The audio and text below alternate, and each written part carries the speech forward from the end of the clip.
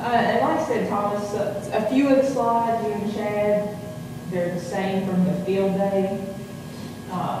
But I think, Johnny, we talked about it out in your field one day. How long have you been growing it? Oh, I don't know, several years, a long time, yes. A long time. That's a good one. I like that, just a long time. So, I know at one time, we had a lot in McLean County. And then all of a sudden, I guess the market, the price dropped and there wasn't interest in it. So, corn prices came You up. saw the insurance come along so big, people get insurance on corn, you know. You couldn't get sorghum insurance, and that's down until just the last year or two. Yes, and that's what we're going to talk about that too. So with all the good things that were happening with corn and soybeans, grain sorghum just kind of fell off the face of the planet for a little while.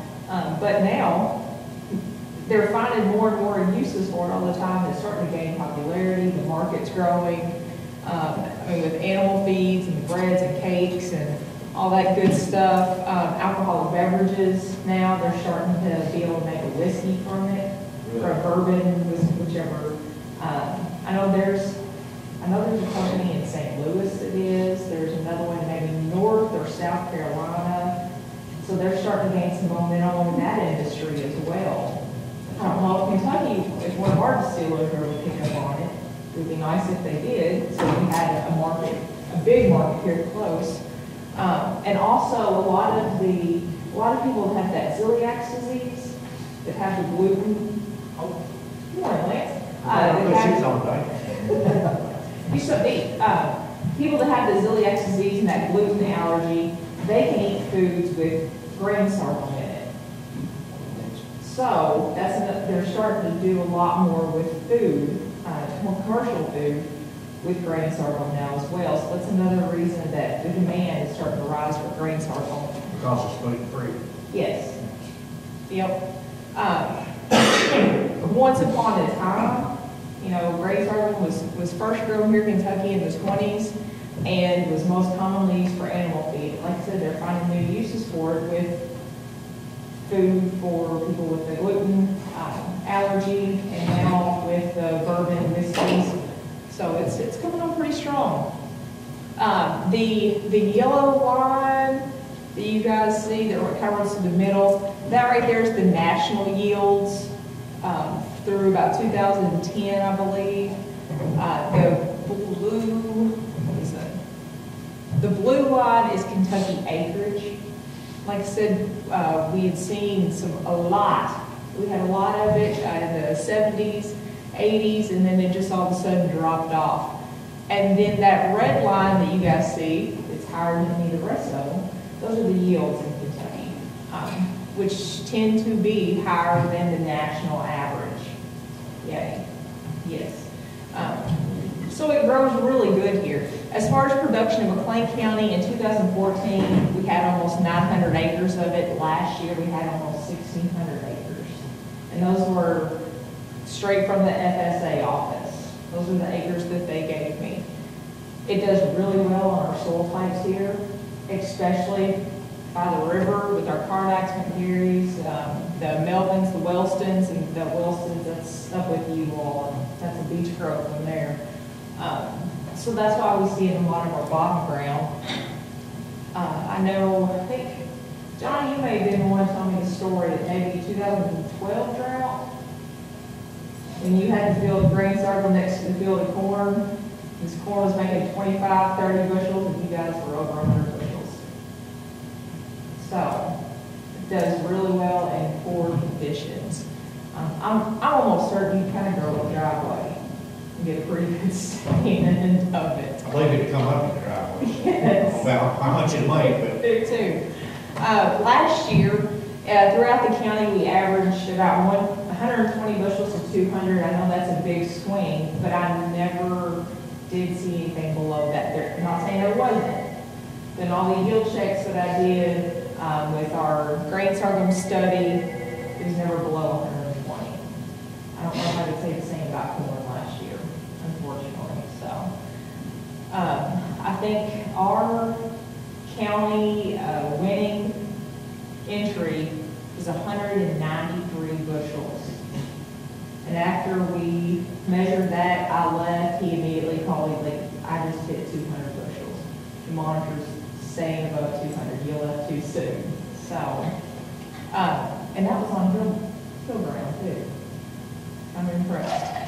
It can be insured in McLean County now. Like Chad mentioned earlier, that's just come around the past few years, and it's through a written agreement. I know that Ohio Valley Insurance will do that. I'm sure the others will. I just had Josh's number handy the other day, so I called him to make sure that we can do that.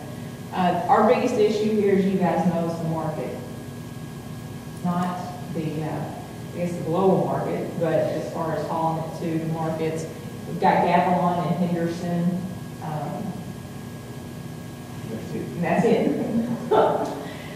Last summer, or this past summer, I was at Gavilon in Owensboro and talked to their main guy, and he said if we could promise them a barge load, they'll start taking it. All they need is one barge.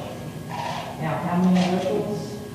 I haven't got that number from them yet, but if they get one barge load, they'll start taking it. Yeah. Okay. What is that'd be a buyer's call load, you have a minute to take it later on. They're not gonna tie up a barge and all in the fall, I don't guess. Probably do like quite when they want everybody to pour it to them that day. Yeah. Take it that day. And if you're one person, You can't call it. only like that, no. Right. You know, and then if you are done, then you give away a lot of your premium. Mhm. That's, the granary in Madisonville is opening back up, and they're rumored that they're gonna start taking grain sorghum as well. So, which would probably help you all, not so much you guys in Beach Grove, but those in the Sacramento area. You can get there either way. It'll be far away, and they can bring it there. At that time of year, anywhere you get unloaded, I imagine. Right. I talked to, at Ag Expo or Wednesday in Owensboro, the broker from Owensboro, or from Arkansas, and one of the main guys at the Tyson feed mill was there, and they were trying to talk to all the local ag agents, which the conversation will save for after this one, but I asked them about grain sorghum, and they assured me that they would talk to their nutritional people, their analysts, see what we can do about getting into chicken feed. So they realize that cost-wise, it's not as efficient as corn, but Is it higher protein than corn? now I know, But I don't know if they add lysine or the amino acids to it, yeah, that over is the corn or not, but maybe that's where the, hogs love it. I don't So, If you could keep corn and feed the corn. Okay, there you go. grain sorghum, Hogs love it. And using a hog, that's what we do, but corn is so Well, easy to have. I would, for the simple reason that corn is a whole lot easier to grind. mhm. And I'm assuming that grain sorghum is a lot like wheat, and I hated feeding wheat with a passion because, for one thing, it was hard to get every kernel of wheat busted open, and if you did bust it open, it would go through the whole fire. It turned into powder. And it made all the solids and all the bits, and the lagoons float to the top in the summertime, and just, it almost looked like you could walk across it. Yeah, And then when you get to hauling, all that stuff had to be busted up, agitated, and it created a whole host of problems that the corn, I'd rather sell the wheat and take the money and go buy corn. Go back to that market, part of that last year, I haven't grown any grain sorghum in 3 or 4 years, but, and the biggest reason I quit was the cost of market. When Gavilon quit buying it, then I followed it off to Henderson. I felt like Paul was pseudo me down there. So he's the only guy in town, other than Mount Vernon. If I wanted to double up on mileage and drive through Evansville. But on my DTN screen at home, on the local market page, where you get all the local markets, they're listed in the closest to my house. And there's about 20 of them. So I took off Pembroke down at the bottom, which I'm never going to go to, and put it back to Rouge, Louisiana on there. I used to have New Orleans, but after Hurricane Katrina, I don't guess they don't load corn or grain out, and you have to go up Mississippi far enough to Baton Rouge to low grain. Last year, Milo, even though they were offering a premium, they were still $1.50, $1.75 over corn in Baton Rouge, and they was just, the elevators that were really paying premium for last year were making a fortune. Because they had big margins. Yeah. And, Well, this, and I've got some slides on prices and the economics behind it, we'll get to in a little bit. You know, last year, milo prices stayed above yellow corn prices. This year, I don't know, I speculate to be about the same because we had such a good year with milo. Not just here, but everywhere, like all the southern states had. Have y'all been keeping up every Grain Sorghum magazine that comes? Yes. Like, they claim it's the Chinese market that put such a tariff on it, that it shut it down. Last year, they were buying whole hog, and then they went to taxing it and stopped. That stopped they taxed corn so high that sorghum was a better choice, but that was the reason they were, well, then they turned around and taxed it the same, and so they shut it down. There was an article on AgWeb that is actually, I just got the link to it on Twitter yesterday, that was talking about how grain sorghum was a good choice for this growing season because of market trends. New crop milo is higher than new crop corn. it is. Yeah. So I can't get nothing on my screen. Or what, you get that information, I guess, on the elevator. No, it's on the ag web through that Greg Henson. Okay. Well, that's with my DTN, I never can get the milo prices. I don't know why, I must have done something wrong and screwed it up when I was setting it up.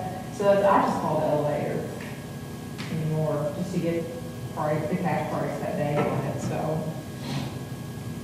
The cultural practices, or the agronomics of it, like I'd already touched on, it can be produced on a variety of soils. It just tends to do really well, or a lot of times better than corn on our poorer soils here. It can be more profitable than corn, of course, depending on market price, but because of the fewer inputs. When selecting a hybrid, and I've got a slide on hybrids as well, there has not been any hybrid research done in Kentucky. Curtis and Vicki and I are working to change that. So that's one thing that we do want to add this year to our grain sorghum study. But I have a hybrids study from LSU that I'm going to show you all here in just a little bit. But whenever you're looking at the varieties, you want to consider, of course, the yield, maturity, stalk strength, disease resistance, and now sugarcane aphid resistance. The head type is also something you want to consider. You know, it can vary a lot. They have the open, the compact, the semi-compact. The semi-compact and open heads, you tend to have less problems with those than you would the compact heads. Planting-wise, once that soil hits 60, 65, you're good to go. You've got a good window there between the 1st of May to the 1st of June, so get your corn out and you put your milo out, unless it's last year. Then 1st of July, we're still scrambling to get all the corn out. So typically, it is grown in 15-inch rows here in Kentucky. You have a decreased chances of lodging when you do that. Planting depth range, anywhere from 3/4 of an inch to 1 1/4 inch. Plant any deeper than that 1 1/4 inch, you're going to have a bad problem with emergence. So make sure you have good, adequate soil to seed contact. So that way too, just like corn or beans, you have a uniform stand when that stuff starts to emerge. Seeding rates. This one I found to be quite interesting. Our grain sorghum is grown pretty much from Kentucky down, and that's it. It ranges anywhere from 4,000 to 120,000. It's quite the range there. Whereas corn, typically you're what, 30 to 40,000, and it's pretty standard, but it's all over the place with grain sorghum. In Kentucky though, the university does recommend a 60,000 seed and grain. So almost right smack in the middle there. Too high populations, of course, you're going to face issues with lodging or reduced yield. Then too low, and you get to fight the weeds. Any questions so far on that one? I think that on that slide, probably the most important thing is seed, right? It's more forgiving than corn. It's more like wheat. If you have a local population, it'll tiller, and you might only have 4 heads with one stop. Yeah. Or, like, it's just like wheat, it'll tiller out and make put more. The only problem we run into then is head height. Some of them may not get up as high as the main one, where you have to cut more stuff. Chad just made a good comment about grain sorghum there. It's more forgiving than corn, a lot more. The growth stages, and this was a part that when I started looking into this, it was kind of confusing because with corn and beans and wheat, it's pretty much the standard growth rate chart for everything across the board. Everybody uses the same. With grain sorghum, there's at least three different growth charts. This one right here that I have on there, this is the one that Pioneer uses. There's another one that I have on here. This one has 9 stages. I have another one that goes through 11 stages. And then there's one mentioned in this production handbook that there's 3 stages, and that's it. So, which one do you go by? That's up to you, but what the key thing there is that whatever you do choose on growth stages, you want to make sure that your chemicals that you use, your pesticides, your herbicides, that you're on the same page as they are. Because if you use the Pioneer 0 to 9 and let's say your Savanto or Preaxor goes on the 1 to 3, it can be messed up quite a bit. So just make sure that whatever you're using, that you know that growth chart that they're using, the growth stages, so that you don't apply things at the wrong time. Like I said, that blew my mind when I got to look at grain sorghum and realized there were so many different scales. That, like I said, this is the Pioneer, the 0 to 9. This, I know you can't see this, but this is the one that is 0 to 11 stages. That's way too many for me. I like this 0 to 3 quite a bit. It's a lot easier to understand, but this one, it is a lot more descriptive. But my goodness, it's about like corn growth stages right there. Our grain sorghum study that we did this past year, Curtis Dane at Hopkins County and Vicki Shagger from Webster County and I teamed up and we started doing a grain sorghum study because we feel like it is starting to gain a lot more popularity. Grain sorghum study coming back. We had a lot of questions about it. Here in McLean County, we always have guys that enter the national contest. And 2014 was my first time ever being in a grain sorghum field. And I always had to call up other people, our specialists to try to get answers. And so that right there did me. I was like, I can't take this not knowing very much about grain sorghum. And Vicki and Curtis were in the same boat, so we wanted to team together and do some research of our own on it because there's not any done in Kentucky. There's not any variety trials. And this Grain Sorghum Production handbook that the United Sorghum Checkoff Program put out, they don't care one bit to tell you that there's no research in Kentucky. They're very polite about that. But they did have some input from Kentucky on this. So we're hoping to get some of that changed. The last time some research was done, it was done on nitrogen rates. It was in like 2002. So it's been a while. And Dr. Lloyd Murdoch did that a long time ago. Well, not 2002, that wasn't a whole Doesn't seem like it's that far ago, but it actually was. So we did two different things this year. We did a fungicide efficiency study and nitrogen rates. The first one, we were testing the efficiency on fungicide. We used pre-Axor. We had 3 different test sites, one in McLean, one in Webster, one in Hopkins. The average this year, and of course I know this was the year of fungicide, but almost a 9 bushel difference with treated versus untreated. So not too bad. You got your money's worth. And there were some spots, I think on the Hopkins County trial, I think it ended up with 13 bushels swing on that one. The Webster County was like 7 something, and then the McLean County one was almost 9. So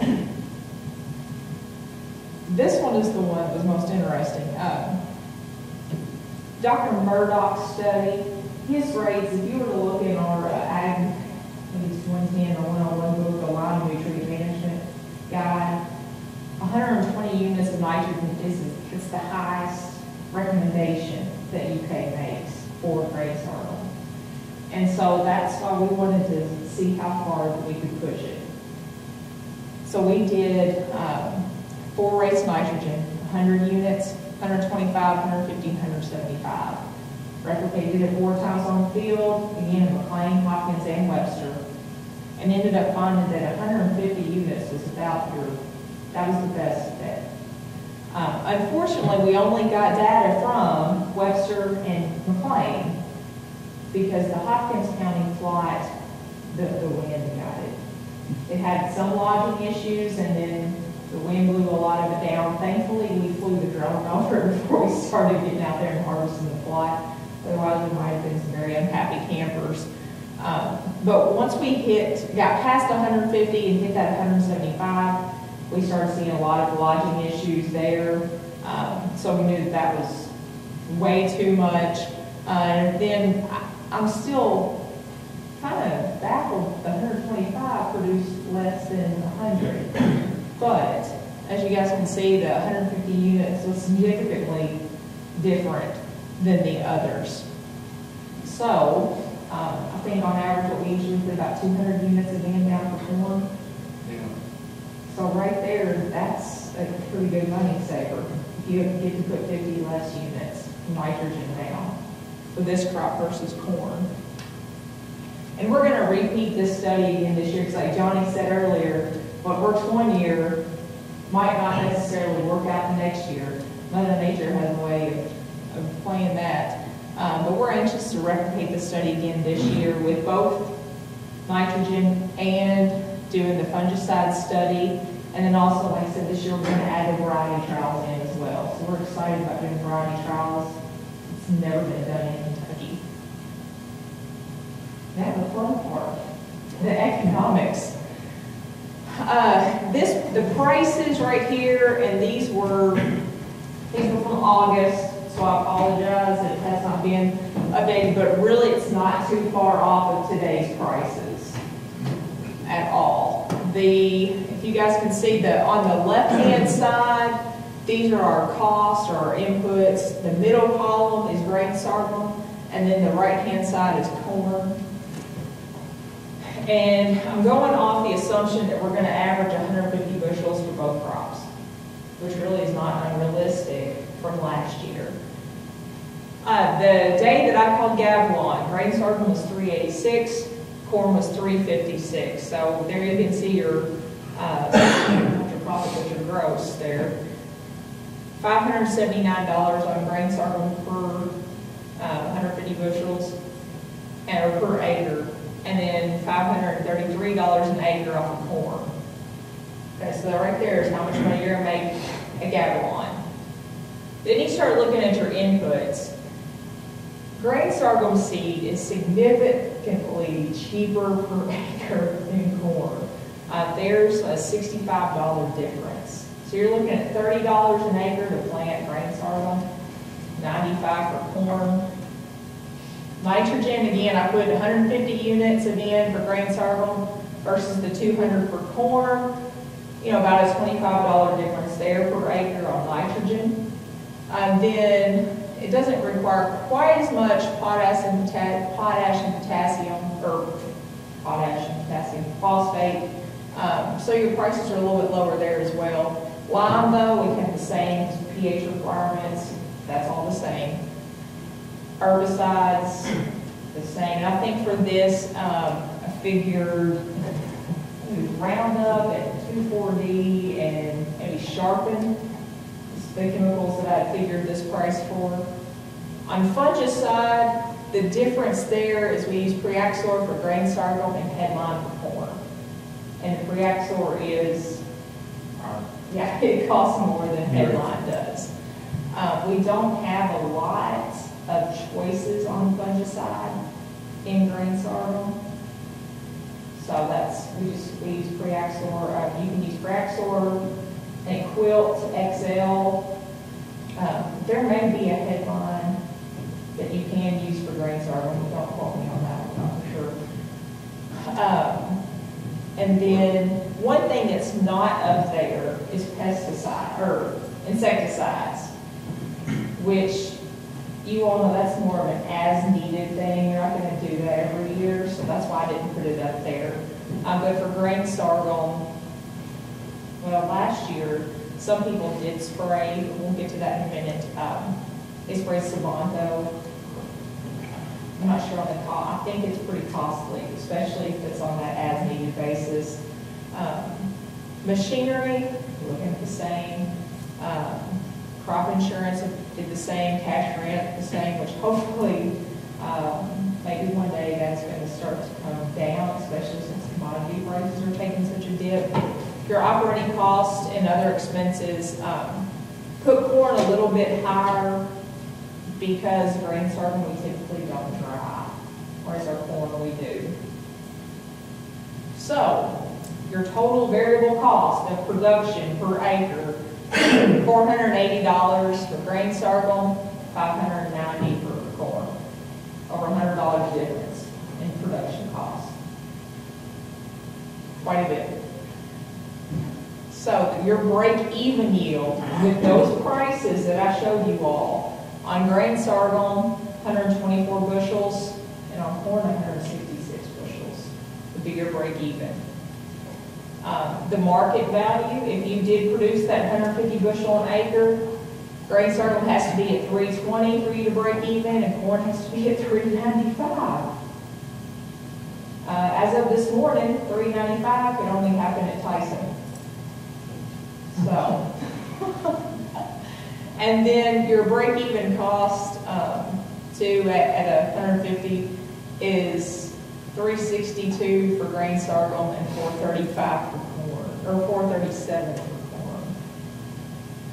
So, according to these prices in August, you guys can see that grain sorghum was That's a with the lot premium, better off. but that's with the premium price too.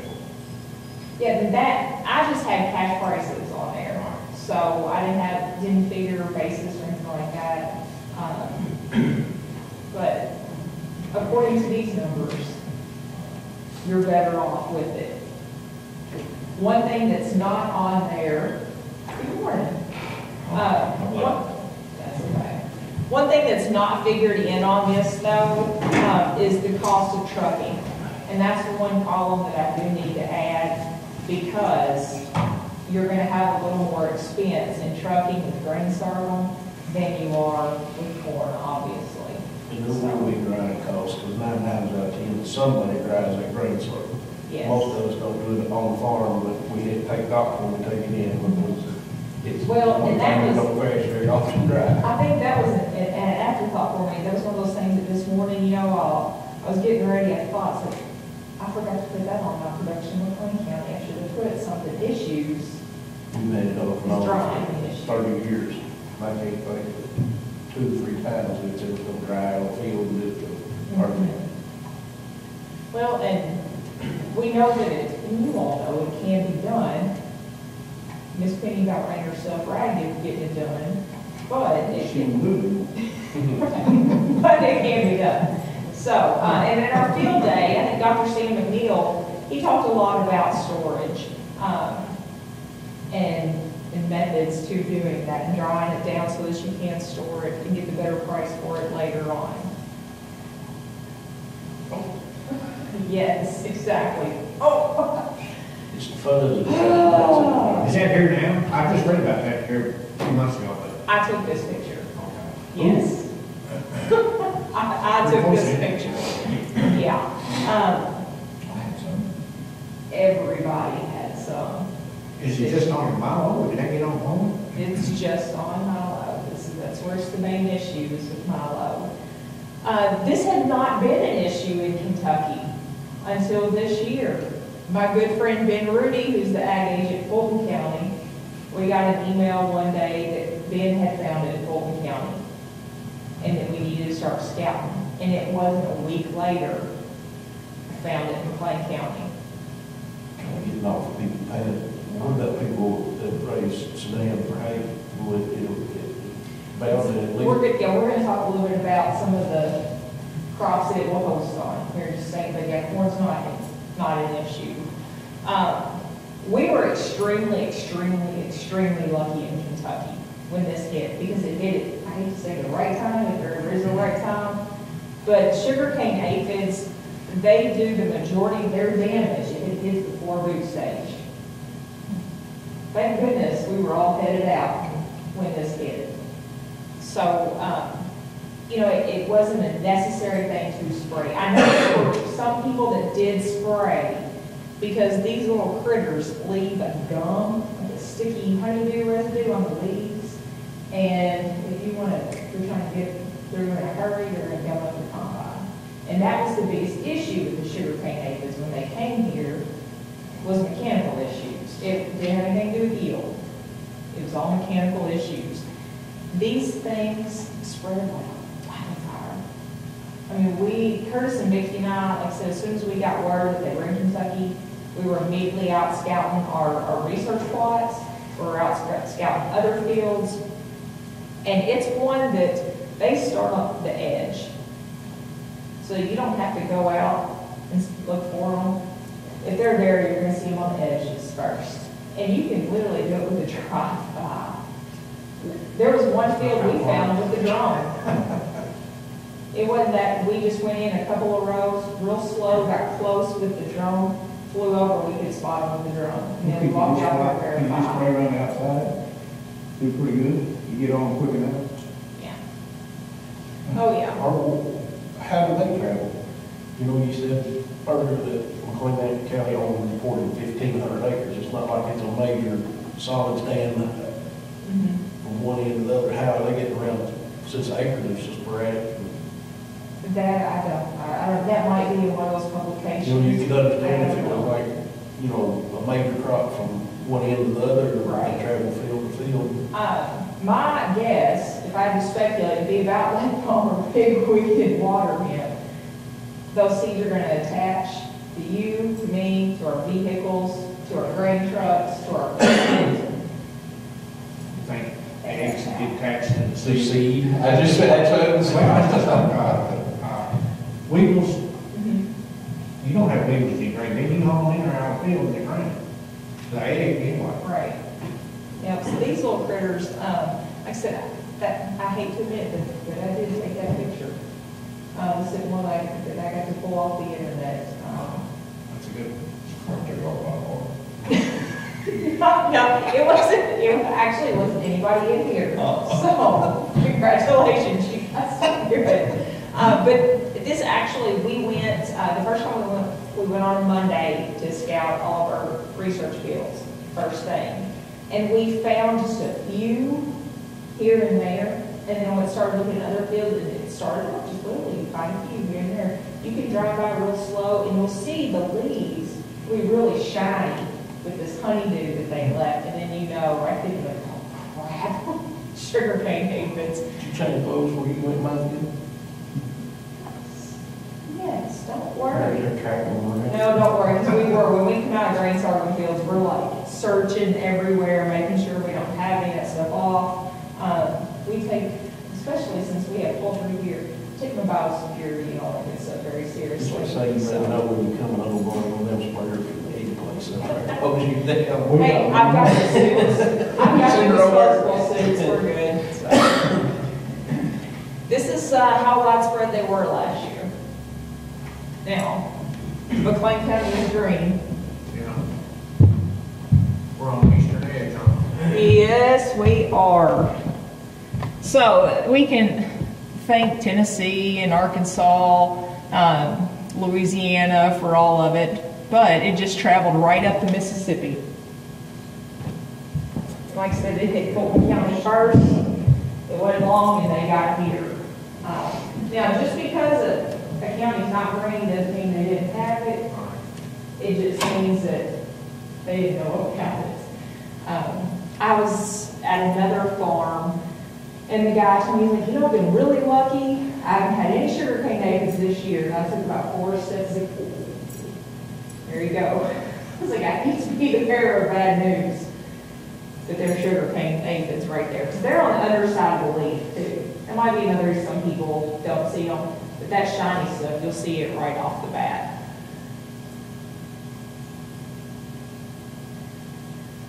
There's your Sudan grass, Chad.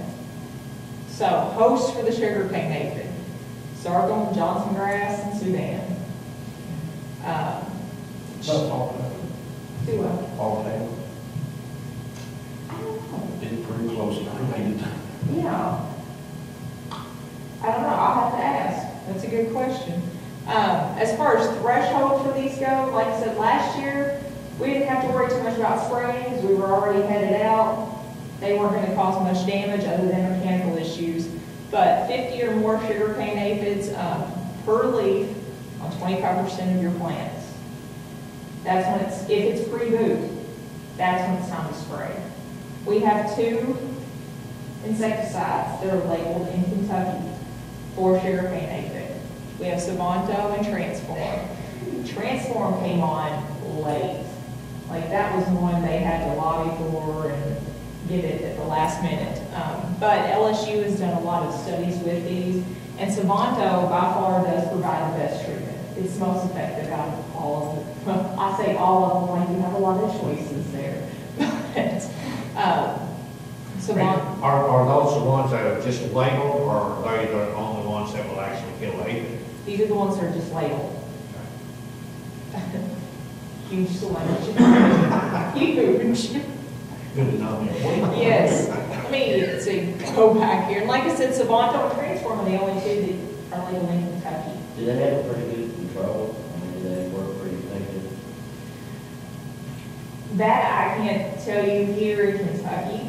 Savanto did in the LSU study, but in Kentucky I don't know. Because like I said, we didn't have anybody that really sprayed. I know there was a farm in Henderson County that used the Savanto and spray. They still had some mechanical issues as far as like gumming up. So once they've already made the gum on the leaf and head, it's there for, It's just on the leaf, it won't be on the head. What about frost stones? That Just just they say we're not going to nail lift right up. or freeze? And well, and that's what the best, I think the best thing you can do is just let it sit a little bit longer to dry up even more in the field. So, really, I think if you use a desiccant, dry it down even faster, it's going to be a lot cheaper. A variety with a taller headed section too. Yes, the taller variety, which John remembers was August, September, there was a girl from the United Grain Sorghum program that came here, and she was from Texas, and she got here, just looking at our grain sorghum, it's so tall. She said, I can't get over how tall those grain sorghum is here. What do you grow in Texas? My goodness, that they have the compact varieties, the really short varieties, because of the high winds. And that's what she couldn't get over how tall ours was. Well, she was a short little. Well, according to the Sorghum magazine too, they only plant about 40,000 population down there too. Yeah. And I will print this out for you all, but these are the varieties that have been identified as being somewhat or very sugarcane aphid resistant. Pioneer, DeKalb, let's see, I'm trying to think of some others that we have.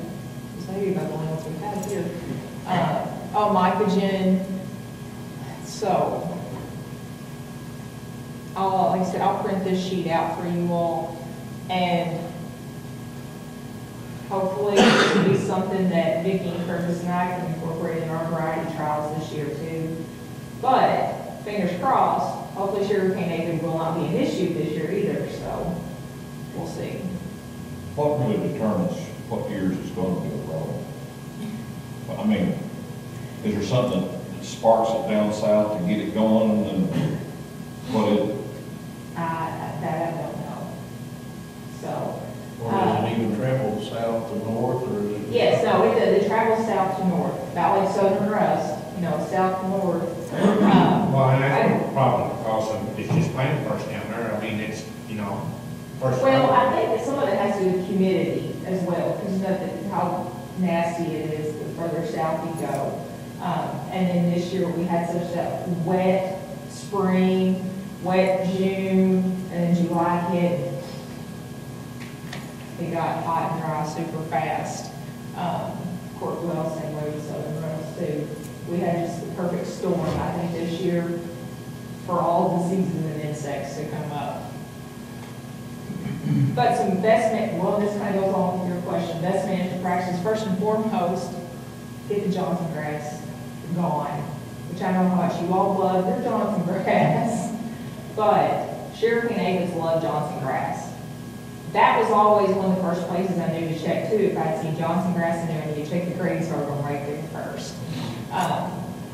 If you have any other sorghum species, so if you got Sudan grass close to your grain sorghum field, you may want to get rid of that too. Any type of host. Consider planting the tolerant hybrids. They have seed treatments for it, but like I said, with it being us being the last ones to get it, I don't think the seed treatment's going to be very effective. Plant early. Said we were extremely lucky because all of our grain sorghum was headed out when they got here, so damage was very minimal. It was just more mechanical issues than anything. Scouting is extremely important. Like I said, as soon as we got word it was in Kentucky, we were out in the fields checking it. Treat as soon as you reach the threshold. If you're pre-boot stage, it's extremely important. Like I said, it wasn't too much of an issue here last year. Why wait that long? You just see something's like it better be going. You're talking about they explode. They do. Well, that's one thing I did with that picture I showed you earlier. We went out like on Monday, we found some here or there. We continued to scout for the next couple of weeks in those same spots in the fields. I mean, where we just found a couple that leaf, it didn't take no time for them just to grow and multiply and be everywhere. Make sure you use the recommended insecticide rate and volume of water. Like I said, we don't have a whole lot of choice. If I was going to pick Principando or Transform, our two choices, I would pick Savonto. Avoid using pyrethroids that will damage the good insects that we need. So that might eat aphids, like ladybugs. Ladybugs are like our best friends when it comes to aphid control. And also use insecticide as needed for harvest aid. I said that this year it was only used because of mechanical issues, just to make sure it didn't gum up too much. Obviously, when you're doing that, you're going to raise your head a little bit higher, as high as you can, and move a lot slower through the field, which I know is not what you want to hear because you all are already pressed for time by the time you're getting your milo out. Any questions on sugarcane aphid? They're a dirty little dude, so. Now I've got some stuff, some publications for you all too on sugarcane aphid. The next little section here are common diseases that we have on sugarcane aphid now. Common diseases that we face with grain sorghum. There's sugarcane aphid. Lots of good stuff for you. One of the main ones that we have is root rot. it's always fun, and last year would have been a year for root rot. When you have extremely moist soils in the springtime, you go to planting. And the humidity's high, so that'll tear them up. So, pH is a big concern with that. Make sure you have your pH in your fields from 6 to 6.5, which you guys probably would anyways. Let's see. Avoid, of course, I know you can't always avoid stressful environments, but high plant populations and extremely moist soils is what's going to cause root rot. Like I said earlier, people go up to 120,000 on populations, but here it's recommended at 60,000. So that'll help out. What's recommended here? 60,000. All right, now, I was really wrong, wasn't it? well, I 115 points for our head. I was about 110. But Well, but Are y'all on 15-inch roads, or, Yeah. that's what I did. Johnson, he does 30s, doesn't there's been some 30 done. he? He yes. does 30s, because he comes back Yes. inside dresses not. John, Yes, he you does. planted 31 years ago, and you had some together. I just planted some 15s. I'm gonna go back to 30s, and I just went back to Well, that's the reason I'm gonna go with 30. It's about planting sideways.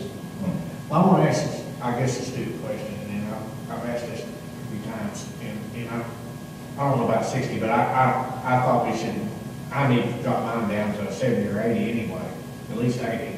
But I've been planting at 15-inch rows, and so let's just take the 60,000. Is that in 30-inch rows or 15-inch rows or That's in 15. 15-inch? Yes. Okay, if I go to 30, what should I plant? That's a good question. I would say you can, obviously up it. Well, let's just say if I was planting 100 in Yeah. 15-inch rows and I went to 30, what should I plant? You know, 120. In 30 If you're at 15 down, yeah, I would increase your population, you're gonna increase your growth rates. You're gonna have to. Around Does that make 100. sense? but see what I'm saying? Yeah. You know, everything you read is, like, for Kentucky is 15-inch rows, but if I want to go to 30-inch, how do I need to adjust any particular number? For example, if I've been paying 80,000 or 100,000 in 15-inch rows, what should I plant 30? It may be in here, if it is all. It may be in there, and if not, I tell you, Lance, I'll make a call this afternoon and I'll find out for sure, and I'll get back with you.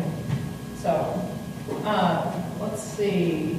Ooh, the maize-dwarf mosaic virus, yay.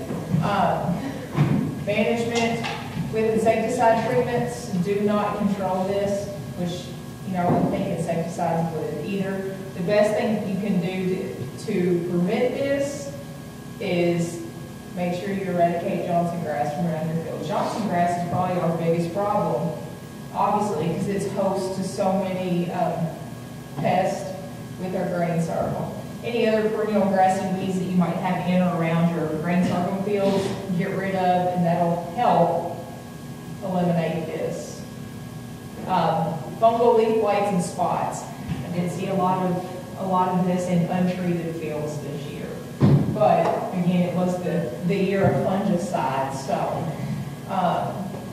again, you can help this by spraying fungicide, using resistant hybrids, and also eliminating or controlling your grassy weeds in or around your fields. Bacterial leaf blight and spots, and then fusarium head blight are also two issues that we find in grain sorghum. So a lot of this, with the bacterial leaf blight and spots, you can help eliminate that with the seed that you buy. Make sure you do have certified seed. This is for resistant hybrids, which I hate that we don't have a lot of information on that in Kentucky, but other states do, and I think that's also in those production handbooks, some of the variety stuff. And fusarium head blight, then timely harvest at proper grain moisture is important. And also the open heads. We talked about earlier the different head types. With the open head and the semi-compact, you have less issues if you would with the compact heads. charcoal rot, some of these, I hate that I don't have pictures for all of these.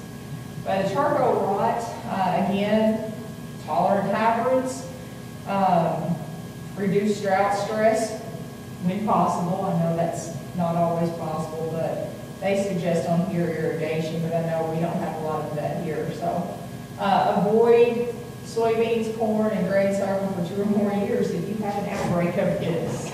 Isn't that nice? So I don't know what you're gonna do for 2 years. That'd be a good spot for him, right there for 2 years. I think that charcoal rock, though, that goes real close specifically to varieties, because I had one variety, I mean, it was eat up. And excessive plant populations too. That also causes an issue. You're done.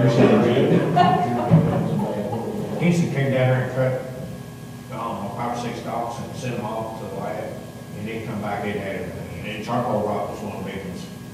But one of the last years I had, was a year, Hurricane Ike, and the winds. 2009, And, I yeah, guess. it went down back real bad. So, yeah, nice and fair and ground for 2 years of the severe outbreak. So we'll find you another crop though, okay, I promise. We got a lot of good stuff coming down the line in alternative cash crops. We had a hemp meeting yesterday, and we're gonna have another one February 25th.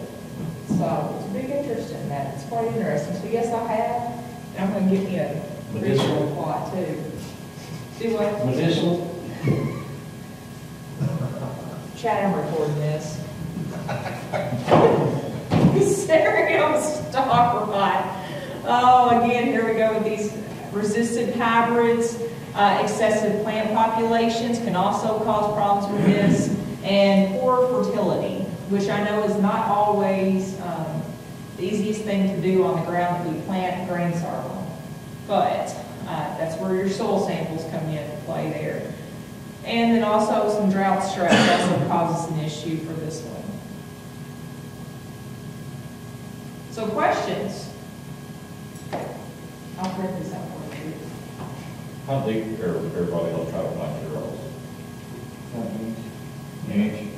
That's what I was trying to do. I was trying to do an inch and a quarter. I planted mine, I had a 6-inch ring on it. And I thought, well, it's all over. But I gave it some time. I just believe it came up and it did. If you see that, no, I really ain't following water. The biggest thing I found is plant last. Plant last. Plant your corn, plant your beans, wait for it to get good and warm. Especially no-tilling. I don't think give up no-tilling and cool soil grain. A bean will come up before the grain starts. If the ground warm, it'll come up in the road. I'll wait until it's warm. It doesn't, where I planted, I've not had good luck no-tilling in any kind of cool weather. You know, early, I tried to plant some in April, and real good warm weather, I thought, man, sure be able to. That's got to stay warm, doesn't it? Mid-May to early June. Yeah, I planted mine. Well, it's been made, and that's what the plan did. They suggest 3/4 inch, an inch and a quarter. And 1st of May, 1st of June. The optimal time to plant. So, and I think, let's see, one of the research plots, we did plant in the May, mid to end of May. We planted one of them, oh gosh, the 1st of May, and I believe the one that we had the lodging issues with and the one that got blown down, that one was the last one planted. So, and there may not have been a correlation there between the plant date and the issues that we had, But but it's a good possibility it had one season too. yeah. But that one that later planted one was the one we did have the most issues with. Was it sprayed on the first Saturday, was it? Yes, yes. Yeah, all of the nitrogen trials, all of it got treated. There were only 3 strips of untreated, because we had the nitrogen trial, and then behind it, we did the fungicide trials. What form of nitrogen did you use? In hybrid pre-plant? or- McLean and Webster had pre-plant they all had anhydrous, and the Hopkins County one was citrus liquid.